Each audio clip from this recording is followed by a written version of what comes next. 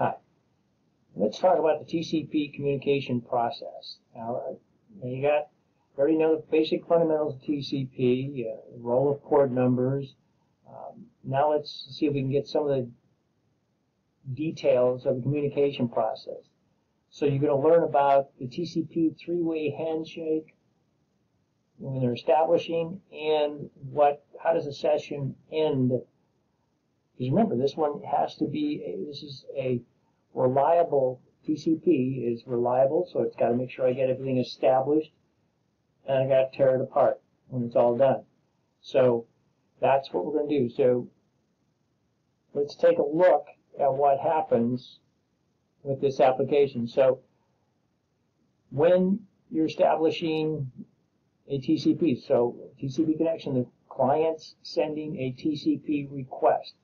So you've got a source port, and that's the one that's randomly generated. Destination port. What is that? That destination, based on our table of four, says it's a HTTP. It's going out to the internet. Now I got a client over here that's saying, hey, I want to check my email. So the server's got both ports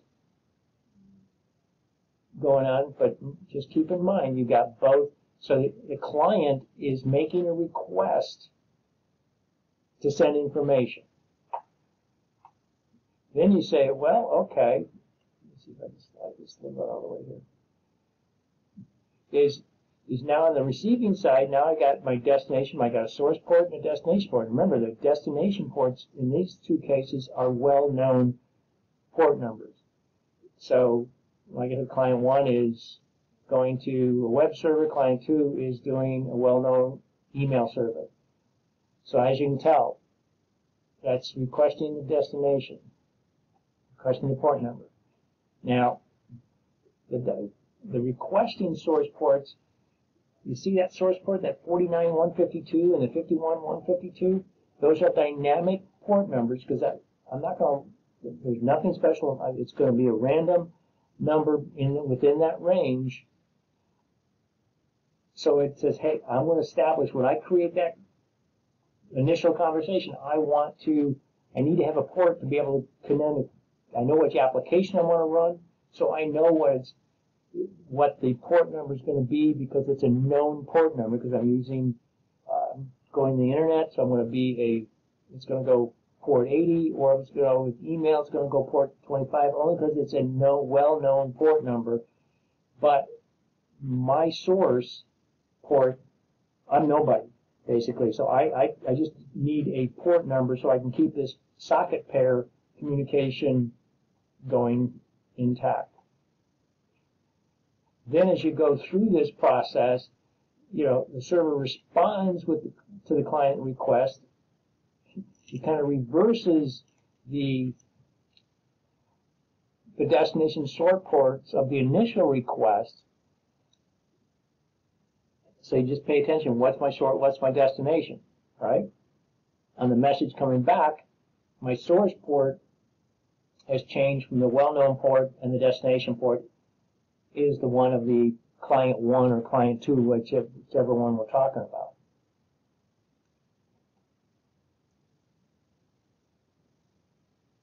And then your source port in the server responds with the original destination port in the initial request. So the server responds to the TCP client using the destination port from the request packet as its source port. So once it establishes that random one, that 49.152 or the 51.152, those will be flipped back and forth, because you want to keep the socket pair intact as you're going through this conversation. So how does this connection, how is it established? Well, it's handling what they call a three-way handshake. And the first step is the originator wants to send a sync packet.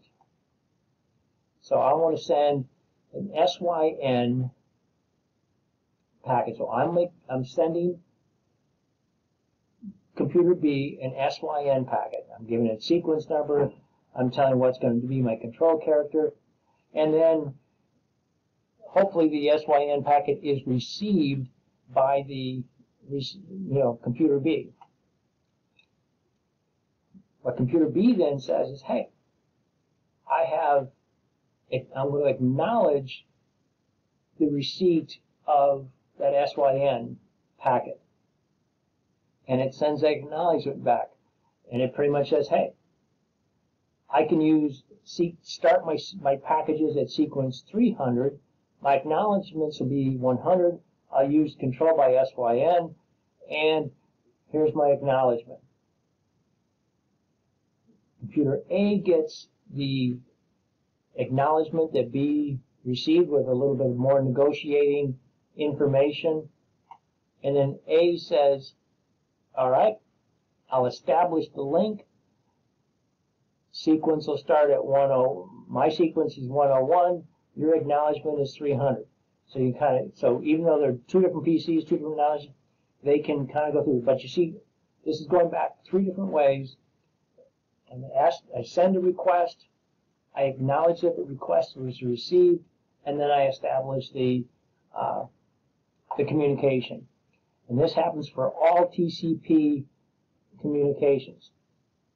Now, when the conversation's all done, you pretty much got to back everything out. You got to make a request that, hey, computer A, finished this conversation, so what do you think happens? A sends the finished request. B sends back, yep, I'm sending an acknowledgement back that I received your request. After it receives the back, it now sends its finished, so it sends acknowledgement that it received the fin. Then it sends the fin back. The B says, okay, you made a request to finish. I'm sending acknowledgement, yep, I received that request. Now I'll say yep, I finished it on my end. And then the computer A, who started this whole thing, acknowledges that computer B has finished. So it's going through, so you got a little bit different sequence of information.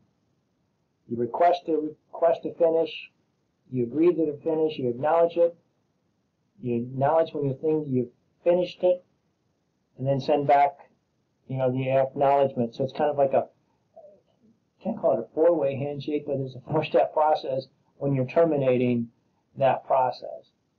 Now, if we're trying to analyze, I don't even think I gave you any I gave you one packet tracer lab, but I don't think there's any Wireshark analysis here. But this 3-way handshake analysis, the host maintains the state, the track, each data segment within the session, and the status of it. And how does it do that? It uses that with this 3-way handshake. And remember, it establishes the session, verifies the device active, the device is in active service and it's accepting requests. And then it informs the destination device that the client intends to establish a communication on a particular port. But and after the communication is done, it shuts everything down. Now, there's one thing in here in this header field for TCP control bits. Now, these 6 control bits are also known as flags, and the flag bit is set either on or off, and there are 6 flags you want to do it. So I don't know how you're going to send back, which message you're sending back. Guess what? I see the SYN, I see the FYN, I see the acknowledgement. It's what I sent this control bit to, as far as whether what my message is in this protocol. So if you're analyzing a Wireshark, you're going to look at what are my control bits. Now, Wireshark does that and kind of tells you what it is, but if you're looking at the raw data, you're going to look at those 6 bits to make that determination. I would watch your video on that and go ahead and do the quiz. And then we'll look at reliability and flow control in a second. I'll do that in the next video.